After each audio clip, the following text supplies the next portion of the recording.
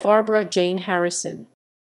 Barbara Jane Harrison, GC 24 May 1945 8 April 1968, known as Jane Harrison, was a British flight attendant, one of 4 women to have been awarded the George Cross for heroism and the only woman awarded the Medal for Gallantry in peacetime. The other 3 female George Cross recipients served with the Special Operations Executive Agency. Early life. Harrison was born on 24 May 1945 at the family home in Kingsdale Crescent, Bradford, West Riding of Yorkshire, to Lena and Alan Harrison. She was their second child, another daughter, Susan Elizabeth, having been born in 1941. Harrison attended Greystones School, Bradford. The family later moved to Scarborough, where Harrison attended Newby County Primary School. In 1955, her mother died. She passed her 11 plus and attended Scarborough Girls High School. In 1961, her father moved to Doncaster. Harrison stayed on at Scarborough to complete her O-levels before joining her father in the summer of 1961. She then attended Doncaster High School until Easter 1962. Hone. Career. After leaving school, Harrison worked at Martin's Bank from 1962 until 1964, then took a job as a nanny for a Swiss farmer in the canton of Neuchâtel in order to improve her French. She later took another job as a nanny in San Francisco. While in San Francisco, she applied for a job as a flight attendant with British Overseas Airways Corporation BOC, and she joined BOC in May 1966.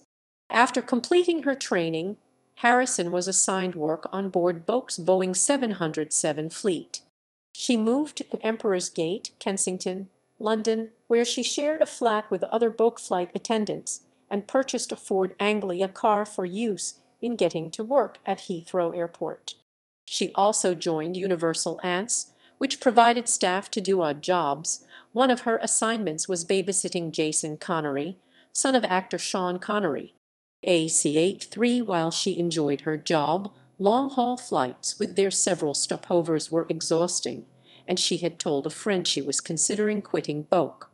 A29. On 8 April 1968, Harrison was rostered at her own request to work BOC Flight 712 Whiskey Echo long-haul to Sydney, Australia, via Zurich, Tel Aviv, Tehran, Bombay, now Mumbai, Singapore, and Perth.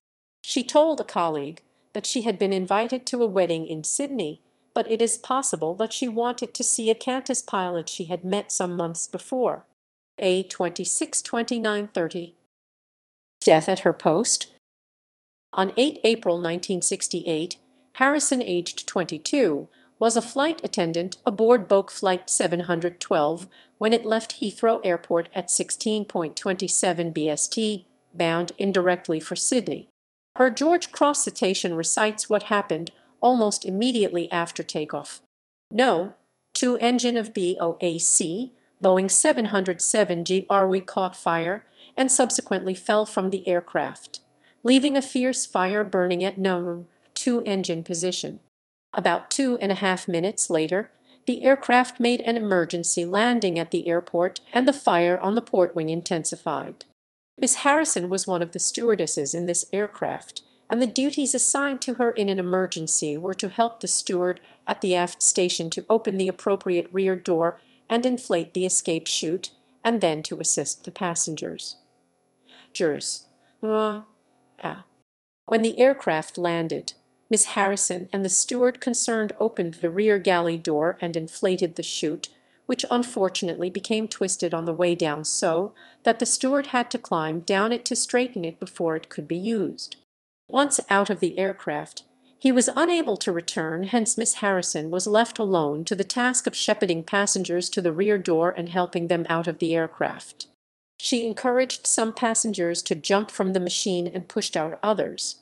According to witnesses, after the escape chute had been burnt away, Harrison continued to force passengers to safety by pushing them out the door, even as flames and smoke were licking around her face. A72-74, 136. She then seemed to be preparing to jump but instead turned back inside. A76, 77, there was another explosion, and she was not seen alive again. A131, her body was found with 4 others near the rear door. A91, all had died from asphyxia.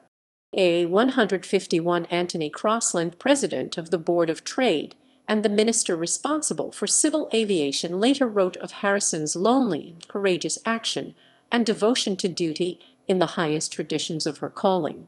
A139, in August 1969, Harrison became the only woman to receive the George Cross in peacetime and its youngest female recipient.